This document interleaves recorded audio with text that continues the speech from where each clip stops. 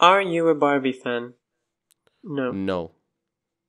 Were you excited for Barbie? Yes. No. Are you a Greta Gerwig fan? No. Yes. Did the film meet your expectations? Exceeded Yep. my expectations. Do you think Barbie is fair and handles the commentary well? Yes. Yes. Let the intro roll. With our eyes, we can only see so far. With our bodies, we can only live one life. Agora is the moment to sit back, live only in the heart, laugh at jokes, cry at night. Let's gather at the square of the sun, discuss the done and undone, the day and night, the relevant. Welcome to the new episode of Agora, the film podcast. Today we're reviewing Barbie, movie of 2023, directed by Greta Gerwig, starring Margot Robbie and Ryan Gosling. Keep in mind that this episode is not spoiler-free, therefore we advise you to watch the film first. So Nuno, tell me, what's your relationship with the Barbie intellectual property, and how did you felt about the film before it was released? So, I was never a fan of Barbie, never really played with Barbies. But I like action figures, and I played a lot as a child. So there is that. Mm. And I had high expectations for the film. I loved Greta Gerwig's Little Women, and I liked the marketing campaign of the film. I loved it. Didn't love the trailers, but I loved the fact that they had an album and the red carpet looks and the interviews and and and when I was watching the film, I thought a lot about Margaret Robbie's comments on how she read the script and she thought the film would never get made. I have to say, I really felt that while watching the film. I really felt Barbie had an edge, and this is not only because of the heavy message, but also because of the silliness, and that there was so much investment here. I'm just in awe of Greta Gerwig for making such an accessible film, a fun film that can also be an awards movie and that has new ones and so much to discuss. So yeah, I'd say I really like Barbie. What about you? So I was never a fan of Barbie. As a young boy, I always preferred, IPs like Teenage Mutant Ninja Turtles, Power Rangers, Transformers, etc. However, in the last couple of years, my girlfriend forced me to watch some Barbie animation movies. So at least like I have some experience before going to the film. Like I know how Barbie animated movies look like, Mm. which is not good. Like the animated movies are awful, but it's fun Mm. to make fun of them. Mm-hmm. And I went to the theaters pretty negatively preoccupied because I really didn't like the trailers, and that was the only promotional material I consumed. Because obviously I went to watch movies and they would play the trailers, and in my opinion, the trailers looked really bad and made the film look worse. But yeah, so I didn't had high expectations. And after watching the film, I have to admit that it's like very good. Like, I would say amazing. And it feels like genuine cinema. And I never thought that the Barbie movie would make me say that. So yeah, uh, I know Greta Gerwig as a director, but I didn't think that she would, accomplish something like that. So, Nuno, would you like to talk about the directing maybe? Okay, now that you mentioned the director, what did you think of the directing in general? Let's start the review. The movie was directed by Greta Gerwig. I have not seen Lady Bird, but I have seen Little Woman, which I liked. I consider Barbie far superior to Little Woman, though. I know that Gerwig is an actor director. She focuses a lot on squeezing the best possible performance out of her actors, while framing wise, she tends to play it quite safe. And I can see the detail of the directing in the actor's performance. They're always on point. Moreover, I think she's doing a good job on giving enough fan service while at the same time creating her own unique Barbie story. I also like how, in most of the time, her directing actually supports the comedy. It's not just a bunch of shot reverse shots in which actors just throw their lines. She actually like puts care and thought behind every frame. Uh, and the movie is very well calculated. The film is also a musical, both in the sense that the characters sing and dance. I'd say it's a half musical. Yeah, that's what I was about to say. Like, the film has a bunch of music montage moments, which I do not consider musical, but at the same time, it also has incorporated songs inside the narrative. Mm-hmm. But I guess like you can categorize it as a musical. Like it's not like Disney songs where they only have one song that is part of the narrative. It has like two or three. Yeah, I'd say it has two songs that are part of the narrative. Are you sure about that? I think it has Like three or four. directly part of the narrative. It's the Lizzo song at the beginning, and the character, the Ken song. Yeah, but also the Dua Lipa song where they're all dancing together in a party, which is kind of a Yeah, but that montage. Gerwig kind of directs with it, like because she mentions death and the song stops and then it continues. I think that could also classify. She's also quite imaginative. Sometimes she decides to direct scenes that are more allegorical than realistic. Like she's self-aware that she's making a Barbie movie, and she's not afraid to make some scenes straight up silly, something we don't see often lately. But yeah, no, what do you think? Yeah, I agree with you. I think Greta Gerwig was the one to have the idea of making a Barbie film that feels engagé, that feels important and relevant, and is not just trying to be a fun story. And I think she accomplishes that very well. I'm, again, amazed at how she can have the business hat on and do something really fun, but at the same time, and without undercutting the fan, being really, really heartfelt and really clever.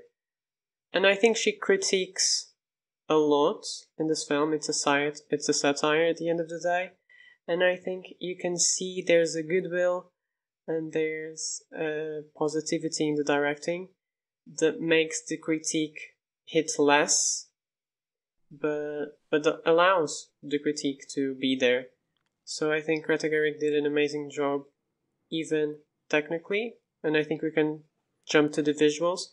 I think Barbie is an iconic film visually. I love all the references to the classics. Gerwig has many videos on YouTube where she talks about all the films that she used as an inspiration, the Golden Age musicals, for example, and she talks about how she achieved this authentic artificiality, making everything look like a set, but still look pretty and authentic. And I think she's really, really clever in the way she uses visuals and the way she builds these sets. She makes everything very palpable, and she really recreates what it is to play with the toy, which I really appreciated. And yeah, what did you think? So I would say that in terms of presentation, the film is on spot. Everything is pink, as it should be. They built like a proper set, as you said, and they utilized it repeatedly, and it actually looks very good. Art direction in general is on spot, and photography is vibrant, and it suits the narrative. Cinematography is creative, not in terms of camera work and framing, but in terms of how it presents the narrative. And the musical montages and sequences look, I would say, amazing. And yeah, there's not much to say. There is no much space to critique the presentation in Barbie. It does its job perfectly. Yeah, I would just say again, it was a really important decision to make everything practical.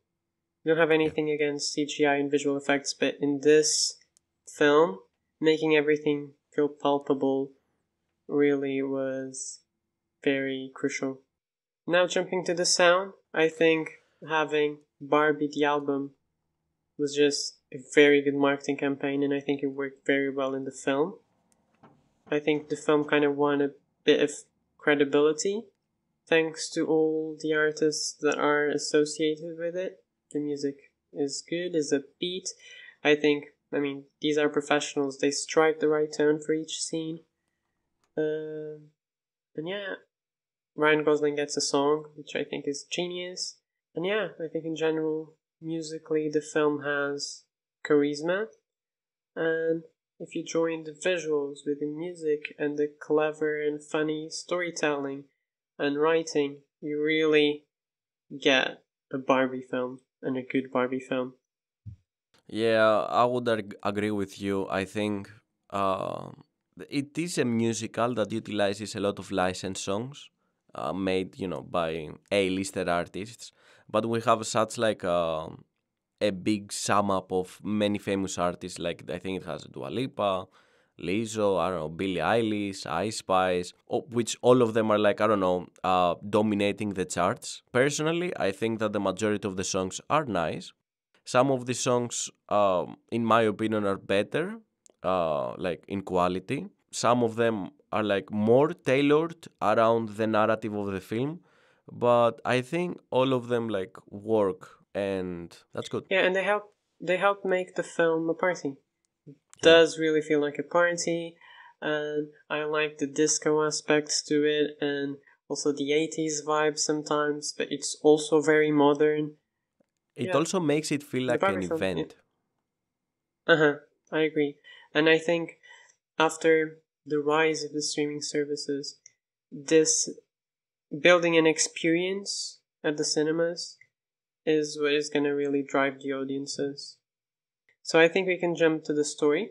You can start. So I have a lot to say. We're talking about a very decent story that got elevated by the direction. I think while Gerwig was writing the story, she had a clear vision on how she was going to shoot each scene. The script itself has flaws, but she does a good job on fixing them throughout her directing and the performances of her cast. And the movie is not only smart, but it is also straight up funny. I usually don't laugh out loud in comedies. I may find the jokes funny, but I will not laugh. I usually just think, that's funny. But I think this is the first comedy that actually made me laugh out loud since The Gentleman in 2021. So yeah, I think it is It's the so funny. funniest movie of the last 3 years, maybe. Therefore, for me, there is something unique about this film. It has like rare qualities. It is at the same time so forward about its messages and what it stands for, but it is so well constructed that it doesn't come off as that it comes off as like nuanced and exciting. It feels like a deep story, even though it usually just throws its concept in your face.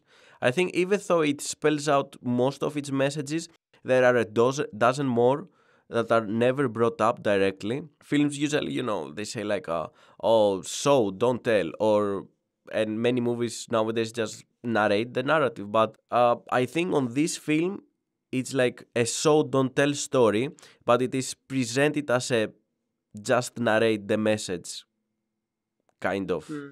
Like, do you do Yeah, you I get think what I I mean, think or it no? has layers. I think if you want, you just don't need to go and do a deep dive, and you can still bring messages with you. But if you want, you have the space to go deeper and to find the nuance and the complexity. Yes, exactly. I think you phrased it better than me. You were talking about some flaws in the script. What would you say are the biggest flaws in the script? In paper, I think there are some issues in terms of pacing, but when you actually watch the film, it's so enjoyable that like you don't care. You just enjoy the movie. Mm. It's like Mm. it reminds me a lot like 90s movies where it will be usual around the mid of the film to feel a little bit static, etc., but you still enjoyed them and they felt like full-fledged experiences. That's what I felt from Barbie. it doesn't depend on on the strength of the story. It also fixes its weaknesses. But yeah, I thought the story was very clever and creative, as you've said. I think the way they approached these characters feels so obvious now. Like having this idea of, in Barbie lands, women being what they want and being the doctors and the lawyers and the politicians, and Ken being just an accessory for Barbie that is marginalized and doesn't even have a house. Just so clever. It feels so obvious now, but someone had to have these ideas. I think they touch on everything a Barbie film should touch. Like, it's impressive the amount of boxes they tick. I think maybe sometimes it feels a bit bloated. It feels a bit crowded. It's my only minor flaw. But I think the maximalism factor is also part of the Barbie concept, and it's also part of the idea of the film. So it's that you don't even have time to breathe. I like how it references other stories and acknowledges the cliches it falls into. I think it does it on purpose. The film is extremely self-aware, and at the end of the day, it's a satire. And I think sometimes people have this vision of the satire as something that ends up becoming a bit flat because it's funny. But I think in Barbie, and I've talked about this, the lines are oversimplified and the plot is super easy to follow, but the film has layers. And the challenge isn't to understand what's happening, but what it all means. So while there is not much grace in the dialogue, you have complexity at another level. I don't know if that made sense. Mm-hmm. But yeah, I think, again, it's a ambitious story, and it's one I'm really happy they're telling in Hollywood right now. I agree. And I also would like to mention that I like how the film actually contains like a fan service for the boys, which surprised me a lot. We got like stupid cool clothes, we got mini fridges, horses, like all of those motifs. Like we got everything. The film portrayed boys from the woman's perspective, obviously, but and it makes fun of them, of us, but it's not in a hateful or a toxic way. Yeah, I think first the movie critiques everyone. It doesn't just critique the men. And I think it's not just the vision of, it's not just the perspective of the women on men, but the perspective of men on other men. I mean, the ideal of men and the masculinity taken to 200%, you know? Yeah, It feels like glorified. that. And yeah, and I think now it's a good moment. Do you think this film can also be enjoyed by guys? Oh yeah, obviously. Like as I told you, like I laughed so much. Yeah, I I agree. I think think we should break the stereotype that this Barbie film in specific is a film for women. I think the film does a very good job in making everyone feel represented, and making everyone feel emotional, and having jokes for everyone. And yeah, and I think it was very clever for Greta Gerwig to bring Noah Baumbach with her, because I'm sure she would be able to scope both audiences just writing herself, but having Noah Baumbach there and assigned as one of the screenwriters really underlines the idea that this film is balanced. yeah. And from what I have seen on Instagram, most of the boys like the Barbie movie. Like they are obsessed with Ken. And they found it really funny, etc. The only thing is like I have seen like yes a minority of like being really mad for being criticized in a movie or saying that it's sexist, etc. But I think this is just people missing the point. I think they don't really get the point of the film. They don't really understand it, and yeah, they go already feeling attacked. Yeah. They go in a defensive mode. And now about the acting and the characters. The acting and the characters. I can start if you want. I think Mm-hmm. Margot Robbie was the most suitable choice to play Barbie. She's literally like a real life Barbie, and she's an extraordinary actress. She always brings like a charisma in her performance, and I always enjoy her. My favorite performance of her is by far like in Babylon, but I think she also did great work in this one too. Maybe I think it's my second favorite performance of hers. I only think like in the first 15 minutes of the film she kind of looked creepy with that forced smile of hers, but maybe that was intentional. Other Really, than I that, didn't feel that. yeah, I was like, Jesus Christ, she's scary. Like she had like a very static smile when she Oh no, I was. liked it. She was very much walking like a doll. I liked the physicality. She would, like, her chin was up and her eyes were always open. I liked it. I thought it was like straight out of a horror movie, honestly. Yeah, Really? like not her body language, but her face, like her face language. Let's say it was very creepy. Maybe that's what the screenwriters want to say. Like, oh look, what has been idealized, etc. Like, does this look human to you or something like that? Maybe they had something like that in their mind. But yeah, I think also Margot Robbie did a great job. I actually think this is the performance of her career. I think she's better at this than she's being Harley Quinn. I think again people tend to underestimate these types of performances because they're funny and they seem to have less nuance. But I think this is like Jack Sparrow for Johnny Depp. I think she does really good character work. I think she is really funny. She can get really emotional. She cries so many times and she nails the character arc.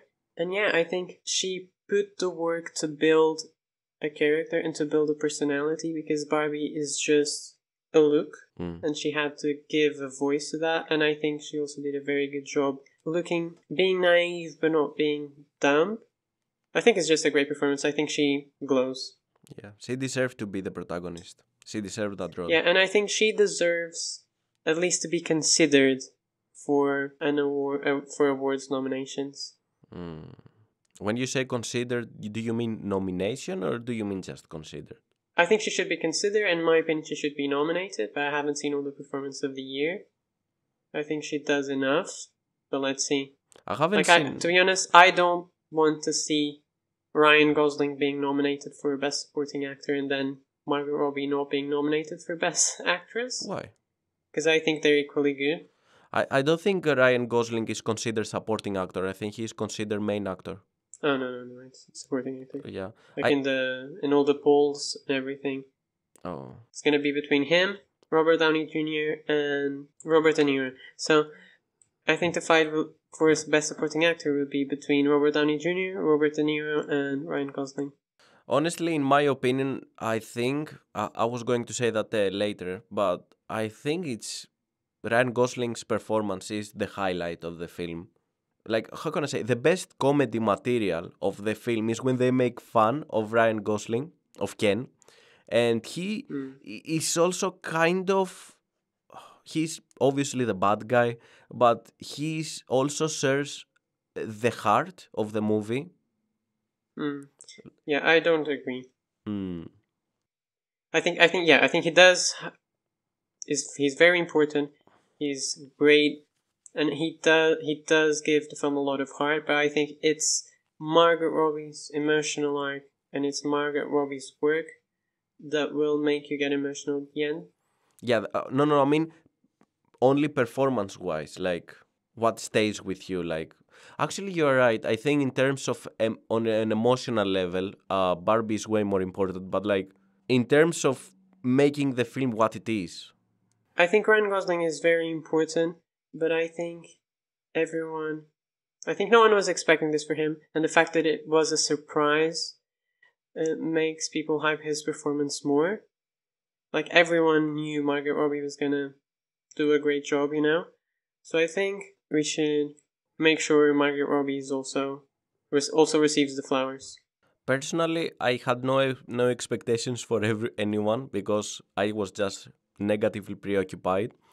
But like I think it's fine for like, because remember that like he's a supporting actor, so if we give him if they give him an Oscar, they're not saying like he's the most important actor in the Barbie movie. They're saying he's like the best supporting actor of the year because he still stays supportive. Like, I think, for example, it wouldn't undermine Barbie's performance if she, for example, got nomination for Best Main Actress, and Ryan Gosling got, like, actually, for example, won the award for Best Supporting Oh yeah, yeah, Actor, yeah. because they're Yeah. doing different job, right? They compete. Yeah, and they're competing on different categories and with different people.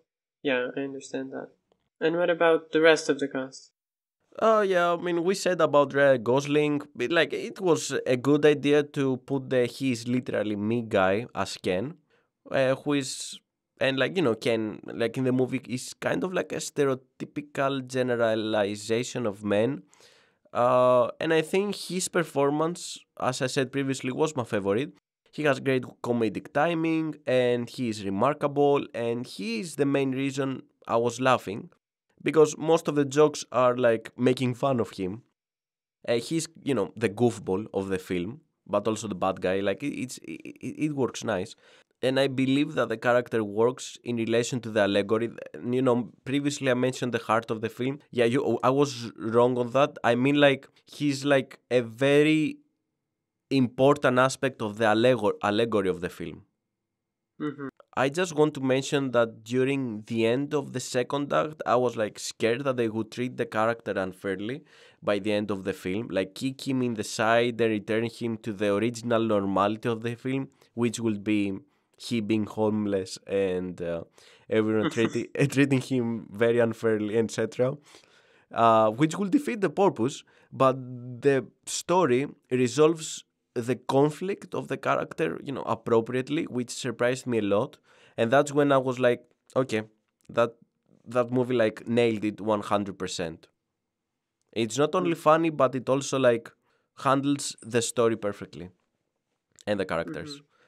Yeah, I think the rest of the cast also did a very good job. I think America Ferrera, Kate McKinnon, Will Ferrell, Ariana Greenblatt, Michael Cera, Rhea Perlman did a good job as well. Of course, smaller roles, but they also have their time to shine.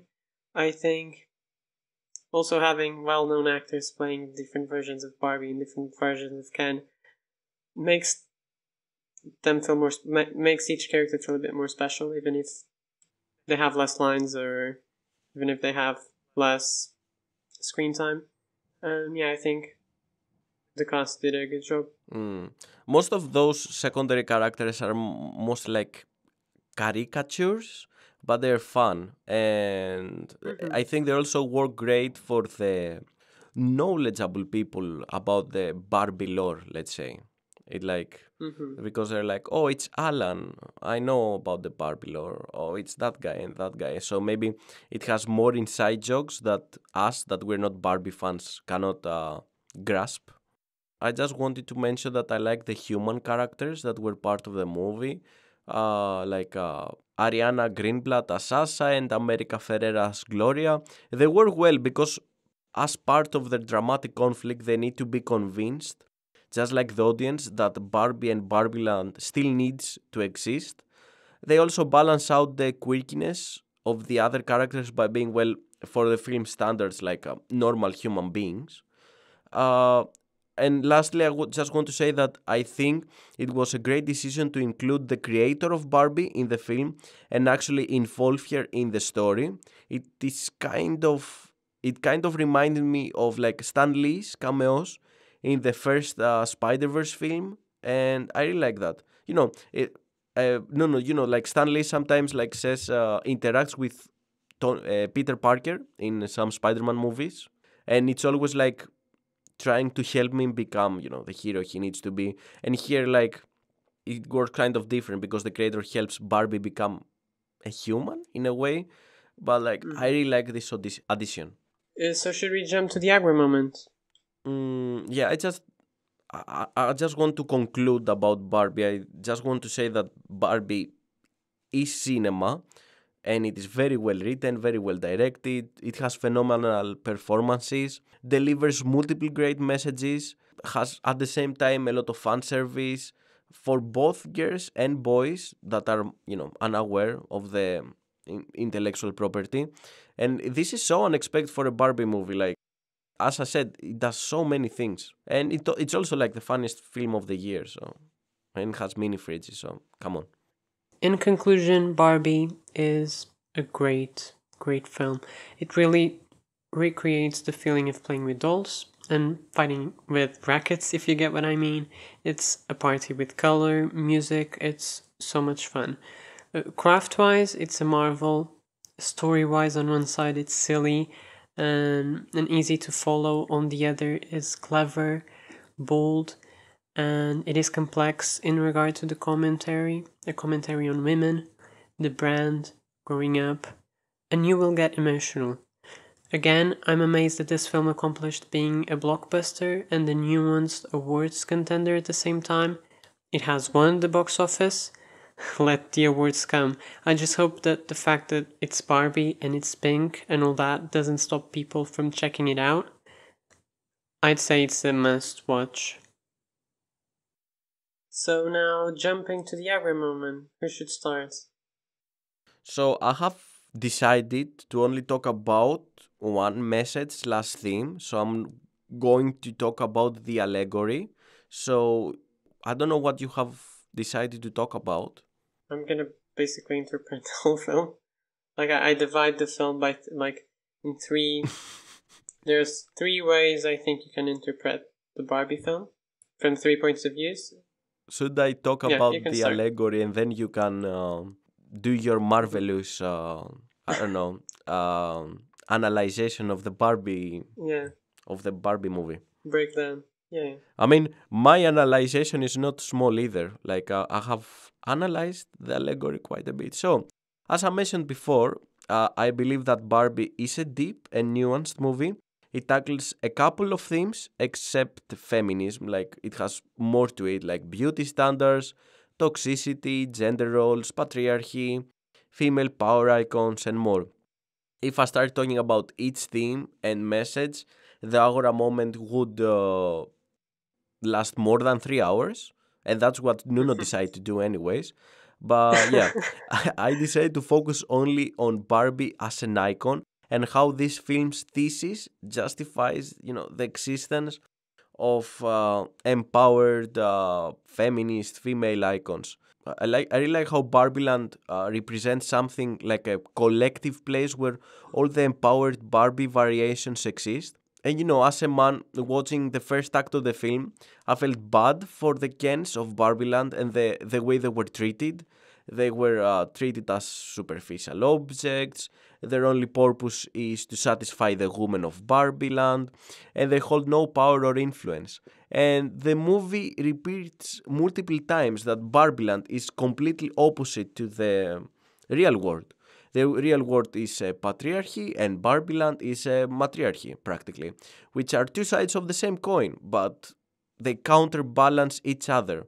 Because the real world is still vastly patriarchal and the female stereotypical roles have not been, erased yet, there is still need for Barbieland to exist in order to give courage, and empower all the girls that exist in the real world. And after the defeat of the Kens, they actually succeed in gaining some power and influence and respect in Barbieland, but nowhere near as much to be considered equal with the women of Barbieland. They were only allowed to get like the freedom and power that women possess in the real world right now. Because as mentioned before, Barbieland is the completely opposite of the real world. And the Kens of Barbieland will have the same rights and power and respect and freedom only when the women in the real world will have the same too. It will be hypocritical to feel bad for the Kens of Barbieland and not for the actual existing women of the real world. And I think it's such a strong allegory because it puts many people in the position of women, hence making it easier for them to relate to them and understand while even today feminism is still important and needed, and there is still like a long way to go. No, what do you think? Do you agree? Do you disagree?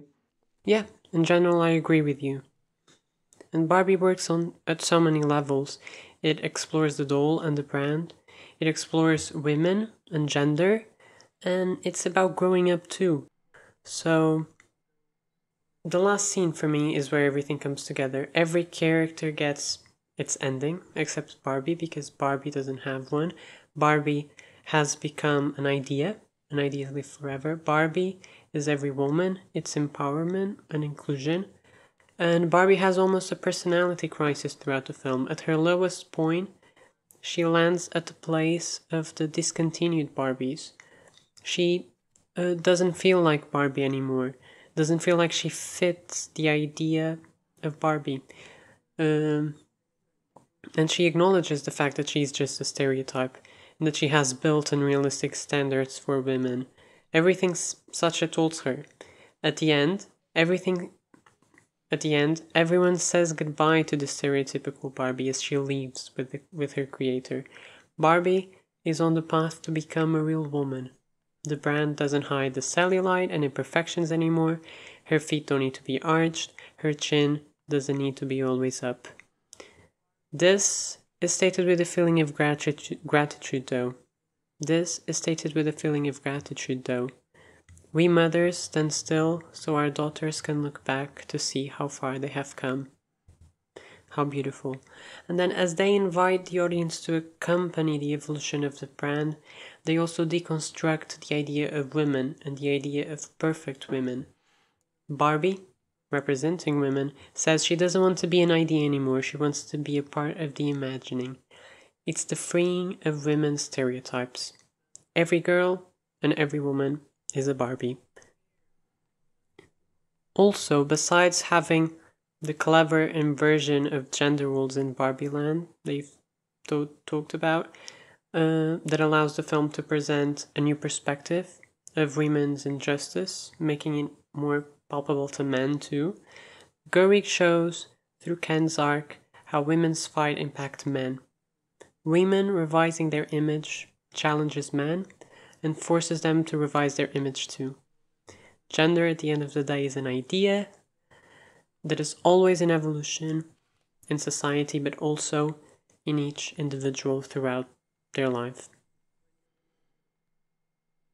This also can all mean, or it can all be a metaphor for a child that leaves the world of playing, that leaves Barbie Land, and suddenly comes across the real world, realizing how difficult it is to exist, or more specifically, to be a woman. And this idea gets its cherry on top by having Barbie go to the China colleges for the first time. So yeah, I'd say here are my 3 takes on Barbie. And I'd say, as you can see, Barbie is very sophisticated, and these are my interpretations, but you can have yours, and this film will leave you talking for hours if you give it a chance. Now, jumping to the ranking moments, how does this film rank in your top 5 of the year? So, I feel weird about saying that. Maybe I don't want to say ashamed, maybe. But I have to admit that after careful consideration, I would put Barbie in my number 1 of the year. So I don't have any problem with admitting it. Barbie's my favorite film of the year. Let's see if any film can dethrone it. Can dethrone it, exactly. So tell me, what's your top 5? For me, it's like number 1, Barbie. Number 2, Into the Spider-Verse. Number 3, Guardians of the Galaxy. Number 4, Oppenheimer. And number 5, some movie. I don't know. I'm not gonna talk about Oppenheimer yet because that's for our next episode. Yeah, but it's not the next episode. It's in the same day, right? Yeah, that's true. I'm gonna say Barbie in first place, then Spider-Man Beyond the Spider-Verse, then The Little Mermaid, then John Wick 4, and then Cocaine Bear. I know. Okay. But that's it for now, I think. Yep, and make sure you check out our next episode. Is uploading in available the same right now. Yeah. Yeah, that is about Oppenheimer. Yeah, we did a double feature too, but in two separate episodes. So yeah, thank you for listening to our podcast till the end. It was Aris and Nuno. We're going to take a hiatus for 2 months maybe, and we will start uploading episodes again in September. Hmm. So yeah, we can't wait to come back. Thank you very much, and yeah, have a great day. Thank you. Bye.